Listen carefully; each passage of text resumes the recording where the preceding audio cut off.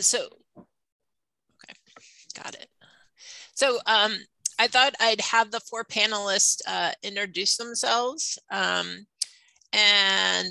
then we'll take questions from the audience. So feel free, but we'll do the intros first. Zilma, you're first on my square thing. So why don't you introduce yourself and tell us a little bit about your lab setup and philosophy. Okay. So thank you for having me. I'm Sigma Ortiz Gonzalez. I am at CHOP in Philly, and my lab does neurogenetics and with a focus on the role of mitochondria in neurodegeneration. I've had my independent lab, let's see, for 3 years now. I think the setup I sort of started maybe similar to places to other people who come from sort of bigger institutions, where I sort of started embedded in my mentor's lab and then slowly got my own space. So I think some of my experiences informed by that, because I didn't have to do a lot of upfront equipment purchases, for example, in the beginning, right? Because I could use a lot of shared equipment, things like that. And my current lab has 2 postdoc, 2 grad students, and a research fellow. And it's a wet lab. We do a lot of iPSL type disease models. So.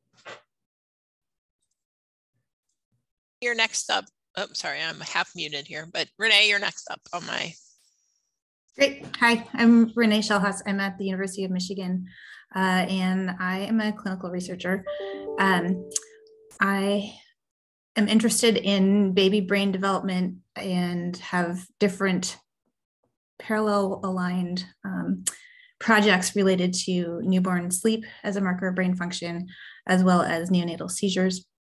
And collaborate on a lot of early life epilepsy projects. So I like to do a lot of different things, which is great and keeps me busy. And I have now got 5 full-time research coordinators who work for me. One is our program manager. She has worked for me for about, 9 years now. And she does the oversight day-to-day HR piece for the other 4, coordinates hiring and all of that kind of stuff. We meet together on Zoom mostly now since the pandemic started and we were kicked out of the hospital for a year. And now we've outgrown the space that we had because we have more coordinators, because we have more projects.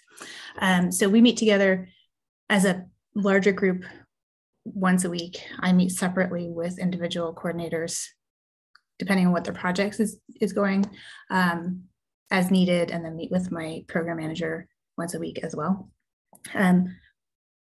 We have a lot of projects at any given time. And so we spend every few months, we sit down and prioritize projects. What is almost done and we just need to focus on it? What is funded? What money do we need to spend? What's not funded, but we all enjoy and want to make sure that we do that because it's fun. And sprinkle that in with, what's your favorite ice cream and things like that. So we have a lot of fun together. We know each other well and really enjoy our work. Thank you. Thanks. Audrey, you're next on my loop. Yeah, I'm Audrey Brumback. I'm an assistant professor at Dell Medical School at UT Austin, which is my undergraduate alma mater. And I'm 80/20. I have a research lab that primarily uses mice to map out brain circuits in autism. And I have a clinical practice 1 day a week where I focus mostly on taking care of kids and young adults who have autism. And so, yeah, I started my lab in 2017 and I currently have a postdoc, a graduate student, and sort of 2.5 technicians working on projects. Yeah, I think I've been trying to focus on, scientific thinking, really making people articulate, what's your background, what's your hypothesis, and really drilling that into everybody, technicians included, so that we're all kind of practicing our scientific communication skills and making sure that we're all on the same page in terms of what we're doing. Okay, thank you. Alex, you're next. Sure. I'm Alex Cohen. I'm an assistant professor at Boston Children's Hospital. And officially, I'm actually going through the process of starting up my lab right now and negotiating that for startup package and with some additional funding I have on board. But in practice, I have, and my mentors would agree, I've effectively been running my own research group for a couple of years now. I do computational imaging work, trying to understand where symptoms come from in autism. So it uses a lot of retrospective data and some prospective MRI research. But because it's all computer-based, I've had my own infrastructure for doing research. I've had my own RAs and interns for a couple of years now. So I have 3 RAs and 3 either undergrad or MD student interns, and I have a couple of the residents that work with me as well. So it's kind of, I have a small army of part-time work, which is one way to do it. That's a little bit more cost effective when you're still just getting started and you don't have full salaries to really support. We meet virtually, obviously, and actually some of the folks that I've hired never even moved to Boston. They still live about 2-3 hours away because I hired them right as the pandemic started. And I said, okay, move down once we start scanning. And, we just stayed retrospective work for quite some time. Because of that, communication is key. And so we've built up a lot of infrastructure for how to stay in communication in real time and also ad hoc.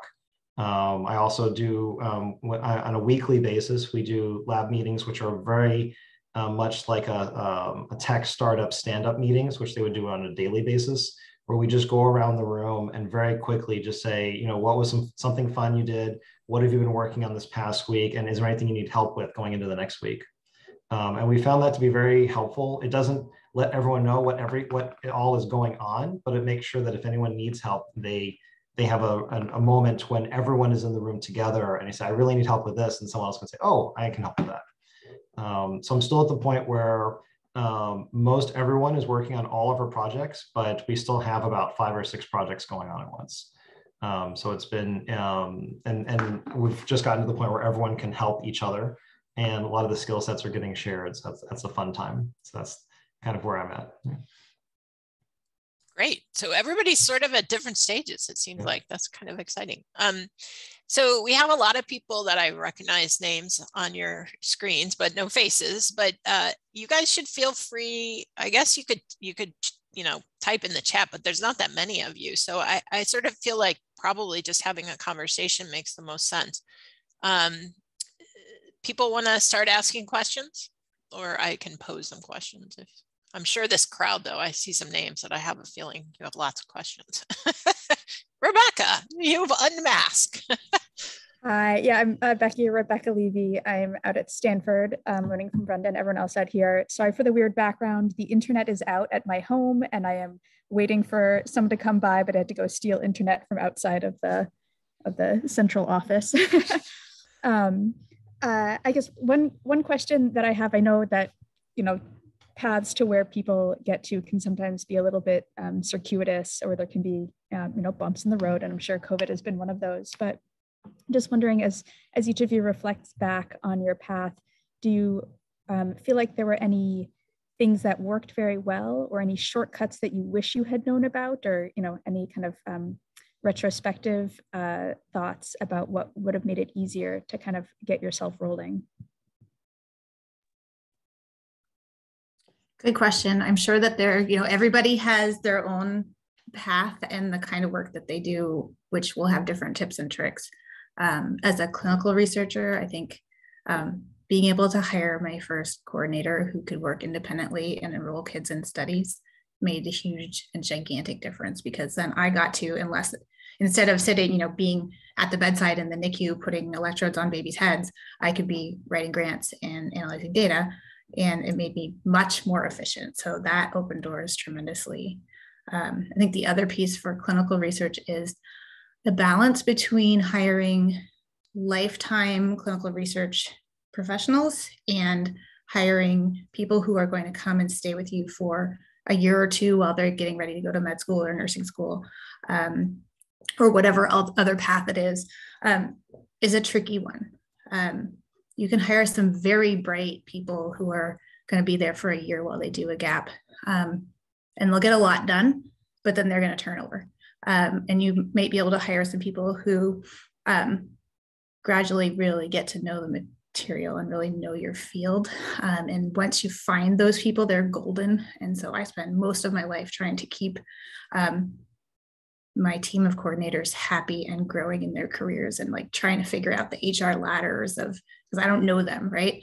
Like, what do you have to do to get promoted to whatever the next rank is? And I don't actually know what the name of the next rank is, but I'm relying on them to tell me, to keep them happy, while at the same time making space for the people who are going to come for a year. I was going to share the same sort of wisdom, but from the wet lab perspective. So essentially investing early in somebody who is either being, for me, was a postdoc that had trained, a couple of years in the labs already, was proficient in a lot of the, skills that we needed. And, instead of maybe hiring a technician, which may be cheaper, but, you have somebody who can hit the ground running and can also start training when you have a fresh undergrad, technician, somebody like that. So kind of similarly, it's worth the investment if it's somebody who can be more independent and be kind of in a role of a lab manager type person. That's interesting you say that, because that was the exact advice that was given to me too. And my first hire, and actually that's another thing, don't wait until you have more money than you think to try and hire someone. If you're at the point where you really need help, talk to your department and say, I'm at the point where I have so many results or so much studies that I could spend all my time writing, and I could really use some help to actually do the work. And if you've got the support of your department, they should be willing to, help you with that even before you have a startup package, before you have tons of grant money, because it's part of the kindling you need to get there. And I did that, perhaps even later than I could have. And they recommended, well, don't just get someone from undergrad. You should get someone who's even more experienced. And I was like, really? That's going to cost you more money as the department. He's like, no, you should do this right. And so I was encouraged to hire someone with a little bit more experience. And I did. And that person has been with me for now 3 years, and she's going off to graduate school, but she was able to manage all of the more junior folks in my lab. And that was a force multiplier, so that when I'm in clinic or writing, she can actually mentor and teach other people, because she's had some of that experience already. And she cost 30% more than a straight out out of undergrad RA, but it was very worth it. And I took over her salary once I could. But it's fine to ask, and they're not. I mean, the only thing they can do is say no. But you'll be surprised at how often they don't say no. And it really is surprising how often they don't say no. They just will give you what you want, And so I think that's something I think is good to know when you're first starting out. Mm-hmm. Audrey, you have anything to add? Yeah, I think just sort of keep on the lines of, personnel. I think that's been one of the trickiest parts of starting the lab. We have experience in mentoring people clinically where, the person that you're mentoring is basically you, X number of years ago, who wants to be you X number of years in the future. And so those people are highly motivated to, learn the specific things that you know how to do.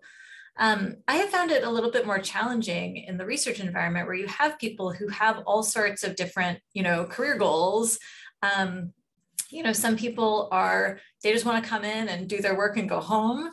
Other people are bound for graduate school and, are more interested in sort of career development. And I have found that challenging. And I think that that balance of career people and trainees is really important. I think that having that continuity, that sort of institutional continuity that you get from, a lab manager who's gonna be your lab manager for a while if they work out, is just important for the culture of the lab and for your sanity, so that you're not having to reorient people every year to the small parts of your lab culture and just the workings of the lab. But I think having, trainees who are, who want to be you, I think that's, it's very, it's part of why we all are doing this. And so I think just making sure that you're balancing that sort of career scientist and the person who's got a fire in their belly, to go above and beyond. Thanks. One thing I noticed that you all mentioned is people and not equipment or things like that. Is that really been key for you to focus on the people and less on the infrastructure? There's key equipment that everybody needs, that you need to do your, I'm a patch clamp physiologist. And so I need to, be able to have a rig that somebody can sit at and with a brain slice.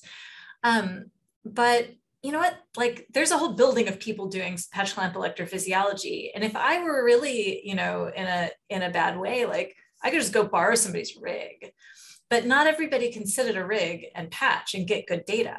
And so, focusing on, maybe less on the equipment side, using what's available to you through your colleagues, and using your startup for people who can, best utilize the equipment that you have.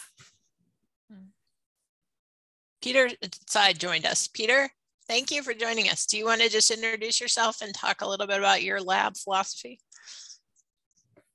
Hey, thanks, Brenda. Sorry I'm late. Hey, everyone. Good to see everyone. So, just a brief rundown. So I'm at UT Southwestern. I'm now, an associate professor there, and primarily in neurology. I'm a child neurologist by clinical hat, but in neuroscience from a basic science standpoint.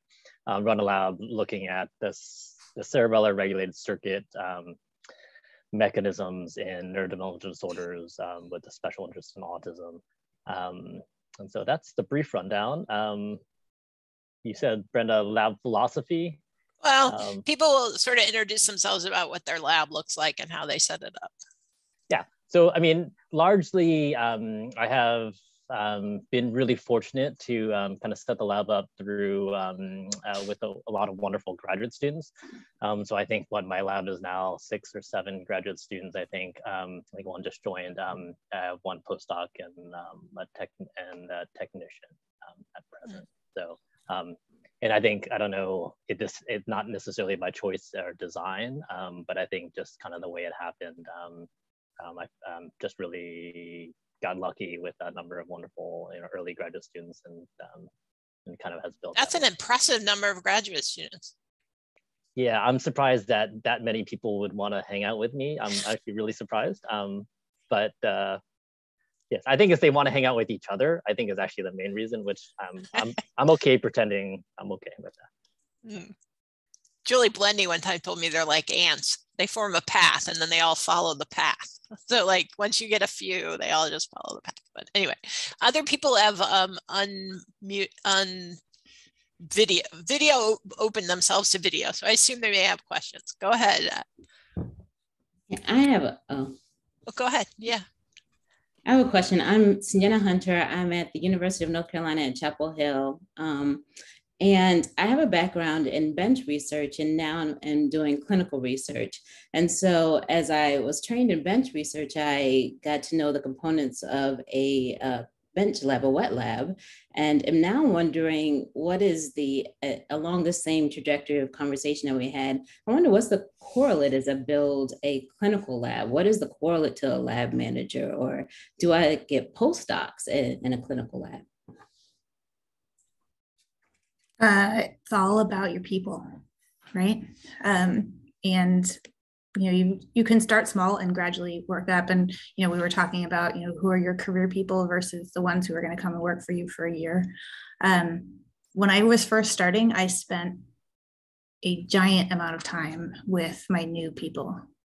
We met, a couple of times a week. They would bring a long list of questions, and we would talk through, the ins and outs of all kinds of things related to neurology. They came and hung out with me in clinic. They watched me read EEGs, really got into it to connect with the why are we doing this. And that was really important because they started to understand what the questions were and why they were important, and feel empowered to come to me when they had new questions that they couldn't figure out for themselves. Those handful of people are just gold now.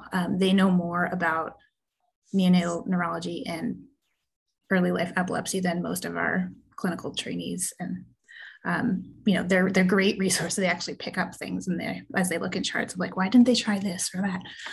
But it was really all about making sure that they knew that they were valued, and taking cues from them.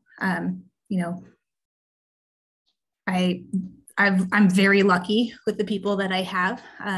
They rarely come to complain to me, but they know that when they do, I'll take it seriously. So I think there have been 2 studies that we've declined to participate in because the people who were running those multi-center studies weren't nice to my people. And we were like, okay, we've got no time for that, moving on, right? But for the most part, they feel empowered to speak up and to try things out, to feed back to me when, you could try that, but parents aren't going to consent to that kind of project because of X and Y. So it's all about people, and we over communicate beyond belief to make sure that we're all connected and helping each other out when we get to bumpy spots, but also celebrating successes as we go. Alex, you also sort of had that kind of lab sort of. Yeah, I think, I've seen different models around me of how to run a clinical / computational lab. And the one that I like and the one I think works is that, you need some people that are going to stick around, or you yourself need to handle the infrastructure part. So the things that everything is based on, or like in my case, it's like keeping the computers up and running. I'm not going to outsource that to, the research assistants that are going to come and go in 2 years, because they may help with that, but I need to know how everything's running. So in a pure clinical standpoint, I need to know where we keep all of the paperwork. I need to know where all those things are because I'm responsible for it. And that doesn't mean I need to be doing anything with it. They can still do everything, but I need to be involved in that to some extent. So building an infrastructure from the get-go that you understand and is organized the way that you like, even if they're doing the work, I think is one way to do it. I know I've seen other folks that just outsource everything completely, and they just hire really good people, and that works too. But then in that sense, you have to also make sure you have a succession plan. So if that person ends up moving on, you need to make sure that you're able to do a full brain dump of everything they know. And that takes a good 3 to 6 months. So if someone's leaving June 29th or June 30th, and the new person's coming in July 1st, and like, here's their notes, that's really tough. It's not like, we've got this rig and we've got this mouse colony and everything is moving along, and you need to know how to use the same technique just with these mice. It's like everything is all in our heads. And so there's a little bit more of a dependence on that, because less is protocolized, even though it should be. And the more you can make protocols, I think the better off you are. So I think those are just my comments on that part, I think. Yeah. There's some interesting stuff in the chat, so everybody should be looking at that. These are all really good ideas. Yeah. What is Evernote? It's one of these platforms, kind of like Microsoft Notes, or it's one of these platforms for note taking, and they have a business version where only the owner can delete things. And they have version control of the notes. And so I can see, if somebody's gone back and changed something. So it's an electronic notebook that allows you to take pictures of handwritten things, take pictures of your mouse cage cards, all that stuff, and have it just in your electronically, so that I can, easily review people's lab notebooks and make sure people are documenting things so that we can be reproducible. That sounds great. Yeah, that's been interesting for computational stuff. I've had a really hard time, and I've seen other labs also have a really hard time with electronic lab notebooks because because all of our results are in the computer. The files are huge. You can't pull them in, and so If that's not the case, I very much like things like Evernote. And like here, the hospital pays for an institutional license to something called Lab Archives, which has a similar feel. And so definitely reach out to research computing or the research infrastructure groups and wherever you are and see what do they already pay for. Slack in the same way, Slack is really good, but you want to be using either a paid version or see if the institution will cover things or get you the educational rate. Because if it's an institutional Slack or something along those lines, you own everything that's in there. And if it's just a personal one that or someone else set it up for you, then they own everything that's in there, and you'll have to try and getting access to that's tough. So in lieu of electronic lab notebooks, we've had just to make it a policy of everything has to be self-documenting. So README files, if you write code, you've got to comment it well, and people don't like doing that because it slows them down. I say, we're doing this, and I'm not requiring you to have a lab notebook. So it's one or the other. And because this is research, we're being paid to do this. This is tax dollars at work in some sense, or foundation dollars at work. It's our responsibility to document everything. And so you got to do it in one way or another, but trying to make that as easy as possible. There's like $1 million worth of good information in the chat too. So everybody be looking at that. Like, I'm like, yep, here we go. So you guys should like write an SOP on how to set up a lab. It sounds like this new PI Slack might have some of that in it. Cool. All right. Other questions? Did that answer your question? Yeah, that was very helpful. Thank you. Okay. I wanted to say one thing that has been incredibly useful for me is to have peers that I can have on a text chain and, send gifts to when I'm feeling cranky about whatever, and to, celebrate my wins and have people I can, talk about, how things are actually going with, and not feel like I need to impress them or, they're just, these are people who I'm not competing with. And just to have those people in your life that you can be in close contact with, for me has been essential. And that is true for the people who work for you also. So making sure that they have mentors outside of your lab can be really helpful. So for our institution, there are clinical research coordinator career development activities, and I want them all involved in those things. When they start getting asked to do more than, one-offs here and there, I want to hear about it because I'm paying their salary and I want to know what they're up to. But there are mentorship programs for them as well. And I love it when they connect with somebody outside of our group because they're going to bring new ideas. And we need new ideas, right? So remembering that for people who are in this as their career, they want to grow just as much as you do.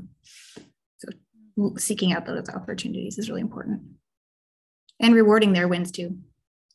Our currency is chocolate, but I used to, when we all worked in the hospital all the time, I had a drawer full of fancy chocolate that I would produce when people did good things. That went a long way for me. Other people have burrito Fridays. There's a lot of good stuff going on in the chat still. So, but do people have questions? Please unmute yourself and ask.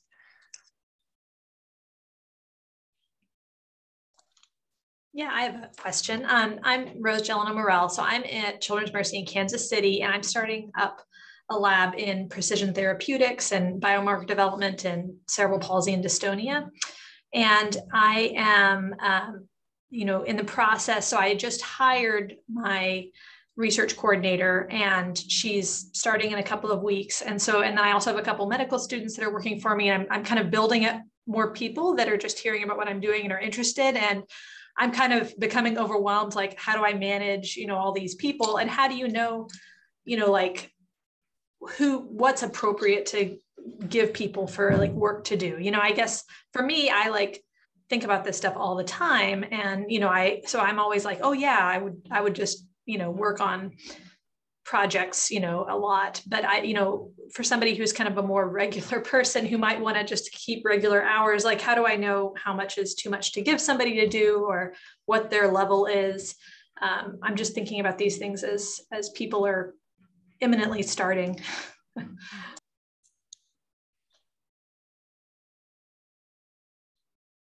Seems like you could all comment on this. Yeah, people want to have some control over their jobs and their lives, right? So ask them. I have people who work 4/10s. I have people who work 5/8s. I have people who work, you know, whatever hours. I always let them flex if it seems like it fits with all of our goals. But I recognize they're adults and they want, you know, they have other things outside of work that they want to do. And I try really hard to get to know them so that I can understand that and give them as much flexibility and autonomy as possible. And then if something doesn't go right, I can be like, you know, we tried that thing and it's not working because of X and Y. Let's figure out how to fix it. And ask them first what their ideas are on how to fix it, because chances are they'll come up with something better than I will.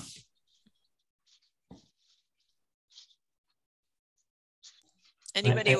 Oh, go ahead, Alex. Go ahead. I was just going to say, I keep things very, very flexible because of it's all, I mean, most of my folks are working from home and it's all computer based. And so I meet with everyone in my group, the interns included, once a week, and we set goals for the next week. And say, I don't really, you know, it's like whenever you can do this, whenever you want to do it, that's fine. You know, I'm on Slack pretty much all the time, but I don't expect you to be working all the time. But, you know, when we try and set realistic goals, and then just from week to week, I just slowly start increasing it. And I ask them, is like, let me know if this is too much for you to get done, or if you're feeling strained, and we'll scale down, we'll scale up, we'll figure out how to best support you. And then just start small and achievable and just kind of work up until it doesn't work anymore. But I think that, you know, just always ask and always make sure there's an environment that you set the ground rules of, like, you know, if it's too much to do and you're working continuously and you feel like you're still not getting stuff done, you know, you're not getting everything done we set out, then I need to know that. And so just, you know, make sure that that's a judgment-free kind of thing. The other thing I always start every new hire, I always tell them the phrase, you know, work-life balance means that sometimes you're not working during the week. If work-life balance means that you always work all day long, the entire week, and then sometimes you're also working on weekends, that's not work-life balance. It's just work taking over your life, you know? So it's like, you can flex your hours, you can set up your schedule however you want. Just know that, you know, when we have our meetings and we set our goals of when stuff's going to be done, that's when I'm going to want to see it, you know, and they can work around that. I was curious. I mean, you know, graduate students and postdocs are sort of, they're not like on the clock exactly, right? Mm-hmm. But so that is one thing. I think you can expect you can have different expectations based on that, but neither one of you, well, actually, Renee, you don't sound like you have a lot of those kind of people. I do, but they're also clinical trainees in some cases as well. So it's a little different in the scenario. I have one T32 fellow, nice. And other, you know, a ton of residents and other junior faculty and so on who are working on projects, but I'm really focused on just their individual projects for the most part, rather than them feeding into a different system. So, cool. I think having those expectations clearly defined, whatever it is, and getting and you know, providing specific feedback, you know, having that be an iterative process is, I just to echo what others have said, I think it can be hard because it can be, you know, you're busy or whatever, or, you know, maybe they're not communicating effectively and you're so busy, it's hard to sort of put the effort into teaching this person how to communicate effectively. But, you know, just making that sort of a being mindful about that part of things, that, you know, teaching people how to perform that part of their job is really important. Anybody else want to chime in on this topic? Other questions from the audience? Elizabeth. Hi, I'm Elizabeth Main. I'm also at Stanford postdocing in a stroke neuroscience lab. One of the recurring themes, obviously, has been personnel and like how key that first hire is. But I suspect most of us have never hired someone else. And so like, what are the pitfalls that you would like counsel people? How do you like make sure that first person is right for you and your lab, not just right on paper? Because there's like a list of things that we want to look for, but how do you make sure they interview with your colleagues? So have them meet with people who are used to hiring people, so that you get their input. They have to give a talk if they're, if they are postdoc or, graduate student level, that you have to see them present their work. Check references, call the references. I think also, don't be afraid of letting people go. I feel like once I fired somebody for just being awful, I feel like it kind of broke the seal on that and allowed me to sort of feel empowered, like I'm not trapped in this relationship, like I have the power to be able to, to end this if I feel like it is not working out. And being explicit with people about that, like, we're going to give this a try for, 3 months, and, we'll see at the end of this if it's a good fit. If not, then, we'll have you move on to something else. Different groups will have different HR policies. So you want to check in with whoever's in HR in your realm to make sure, what do you have to have for applications and postings and things like that? What is the process if somebody's underperforming to put them on a performance improvement plan and whatnot? There's a lot of hoops to jump through, but getting it right in the first place is also really important. If it's your very first person you're hiring, then you're going to be spending a ton of time with them. So it needs to be somebody that you wouldn't mind spending a ton of time with, right? And who's going to work really hard and be ready to hear feedback and to give you feedback. And I sort of just view them as a colleague, right? Once you have some people, then involve those people in making the decision, because they're going to spend more time with each other than you will with the second, third, and fourth person you hire eventually. Peter wrote in the chat, talk to the references. I would highly recommend that. Do not go by what's on paper. You have to talk to their current mentors or their current bosses, or I just cannot reiterate that enough. Like, do not go by what's on paper. 100%. It's that pause before they answer. That's like the most important thing, right?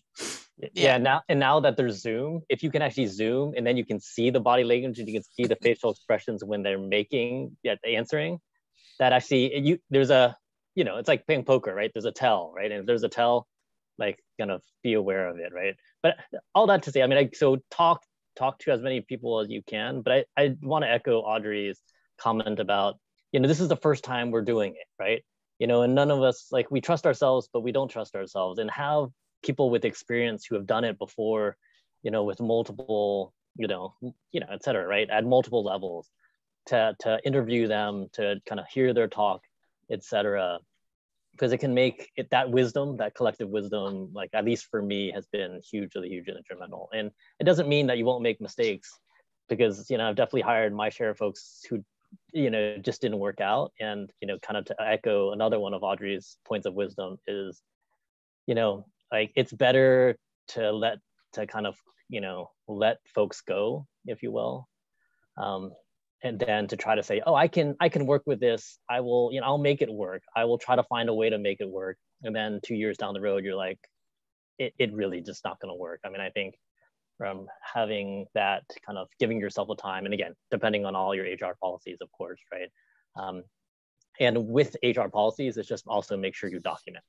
So if things aren't going well and there are things, the performance is not up to standards, it's just make sure you're communicating, setting the expectations, letting the expectations be known, and then documenting when they haven't met them so that you can meet your HR criteria if it needs to go that way.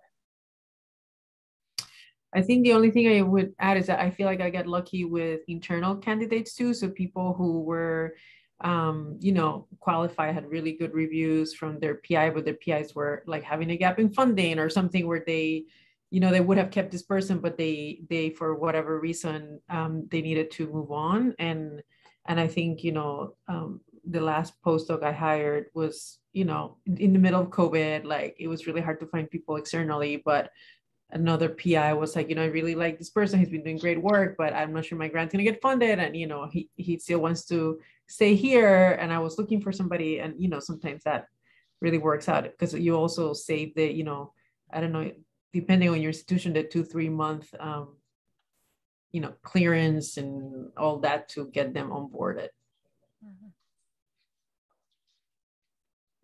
I think more good in the talk here, just so people are paying attention to the talk. There's all kinds of things going on over there. So one thing that the advice that I got that I have found to be semi-helpful, and I'm trying to actually put into practice is you're not hiring friends. You know, this is a job, and they need to be doing the job that you hire them to do. And so I think for me, you know, I'm a real open person. I'm an extrovert. I like chatting with people, you know, like I like to be buddies with everybody. But at some point, like, you know, I have somebody right now that like, I don't know, I really want to get rid of this person, but I feel kind of bonded to them. And so what do I do now?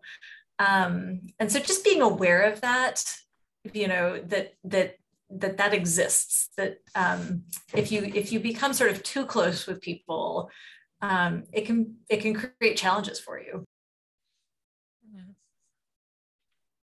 Yeah, I had someone who faked data, which was like big problem, right? But HR took me 6 months. So you just have to realize, like, you know, I mean, that was a non-starter, right? From then on, I couldn't trust this person, but it took 6 months to have them leave the lab. So you just have to document everything and work on it. Other people's questions, we've got about 10 minutes, something like that left. Jules, you're setting up your own lab, right? Oh, go ahead, sorry. Oh, I was just gonna say, you know, in terms of mentoring, being a good mentee. So all these people are out there, they want to help you. They want to, you know, give like advice and stuff, but they're busy with their own stuff. And so if you want to establish relationships with, you know, senior faculty, put yourself on their calendar. So when I came here, I set up a weekly meeting with one of my, you know, one of the senior people in the department. And, you know, every Wednesday at 3, I would at least step into his office and wave hi and say, you know what, nothing to talk about this week. Good to see you. But we had that scheduled time where I knew that I could bring big things, little things, data, you know, all of it. And I knew that I was on his calendar. So I didn't feel like I was taking up his time. I felt like this was part of his job. And so it doesn't have to be weekly, but I do think that sort of scheduling time with people so that it's there. Otherwise, you know, if things aren't going well, you can kind of end up isolating yourself, and you don't want to talk to people because you don't want to show that, you know, you're not doing well as you want to. But so sort of continuing to put yourself out there and engage with others and be open with your colleagues and your mentors about how it's really going. That's only going to help you. Good advice. Go ahead, Danielle. You Thanks. Yeah. Yeah, on video muted. I am curious about how you use or how you manage your finances. Do people keep spreadsheets? I think our system at CHOP is pretty terrible for being transparent and being able to access your own budget and follow it regularly. So how do people approach that? Oh, and then a follow-up question of how much feels like a comfortable amount to spend? Like, do you spend everything you have? Do you leave yourself a cushion? How much of a cushion is the right amount of cushion?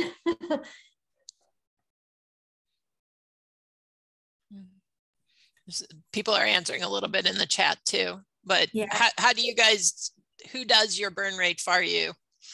We have a financial person who sends us a graph every month. She sends us, you know, how much our grants have, how much is left, and what our burn rate is, you know, showing it hitting the x-axis.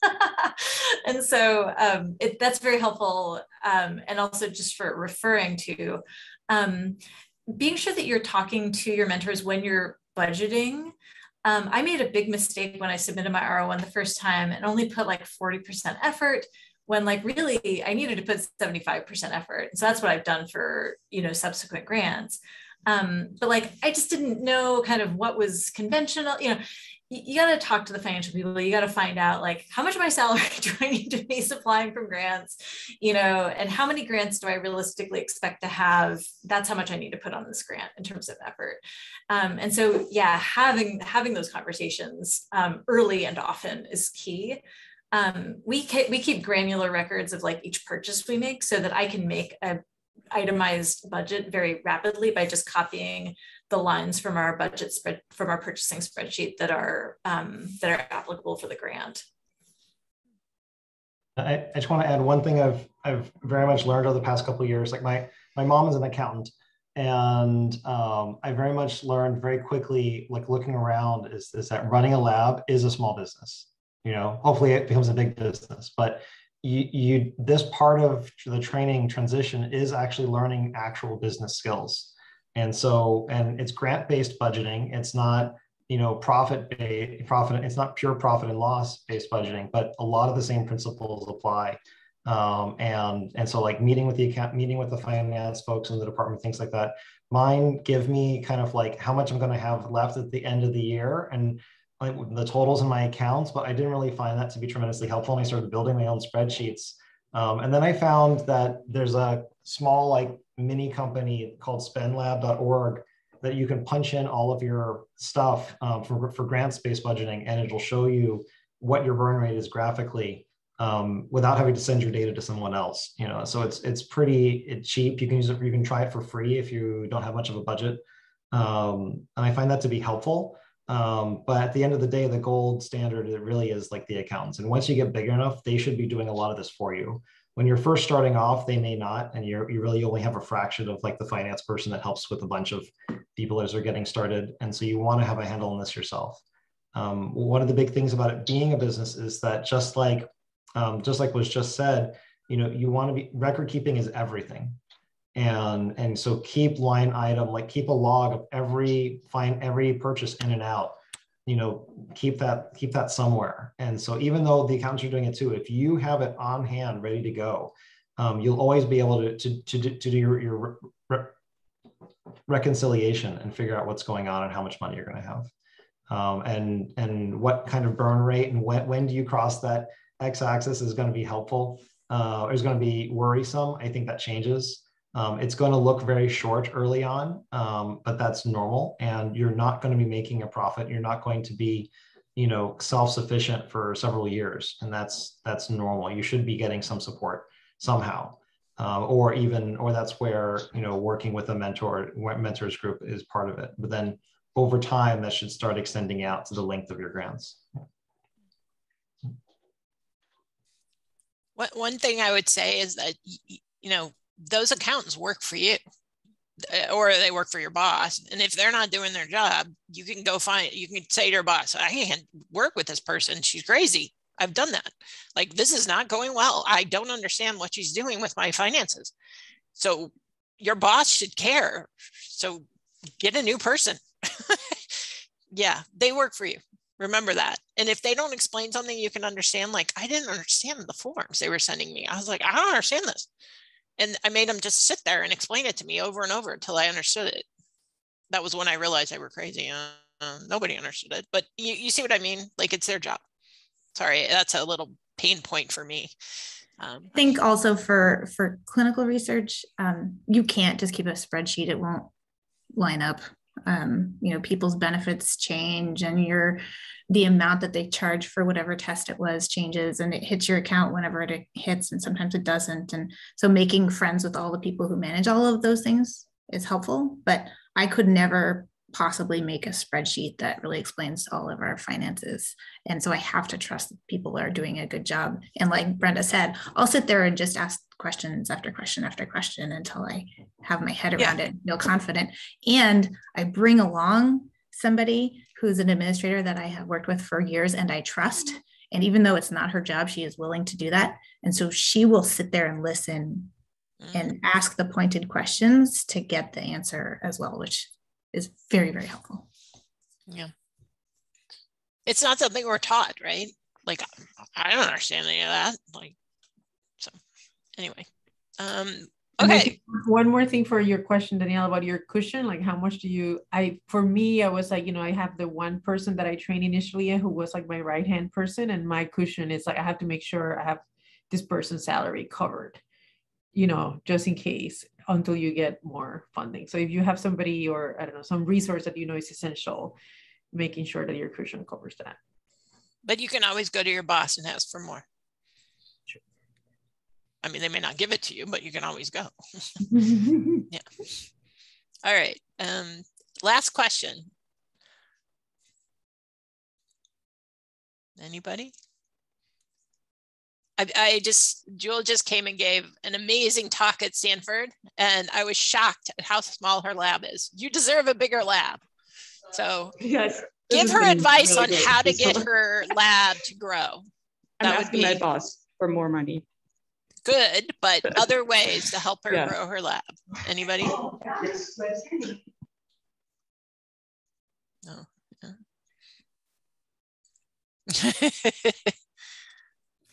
On Twitter, be a great collaborator, and then you will get to grow organically. As I think that that brings the joy to the job. And then when one thing's working and another one's not, it's okay because one thing's working. I think putting yourself out there in terms of, get on social media, advertise the work you're doing. I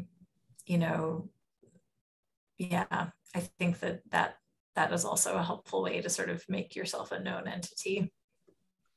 And I think joining, like I was very hesitant to joining like admissions committees, but then I realized that when you interview all the incoming people, right, like all the new grad students that are not starting yet, you kind of get FaceTime with them before they meet other faculty, which can be very helpful for, wet lab type people who will need hands down the road. So that's another potential way to put yourself out there. What did people do when let's say their boss wouldn't cough up the money that they deserved? Has that happened? Any negotiating thoughts for her? That would be another hour, Brenda. Okay, so we can do that if you want. But read Getting to Yes. Oh, interesting.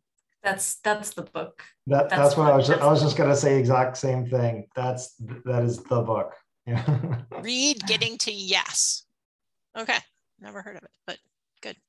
All right, well, I want to thank you all. This was amazing. I learned a lot, and I will get a new book. And thank you again. The next session is next month, and it's going to be very unusual because I've decided that we're going to do some exercises on mentor-mentee relationships, and there'll be exercises. So everybody will come and kind of write down things as we go. I've been reading about it, so we'll see how it goes. It may be terribly boring, but I'm hoping it will be helpful. So join us next month as well. And I want to thank all the mentors here. So thank you guys. It was great.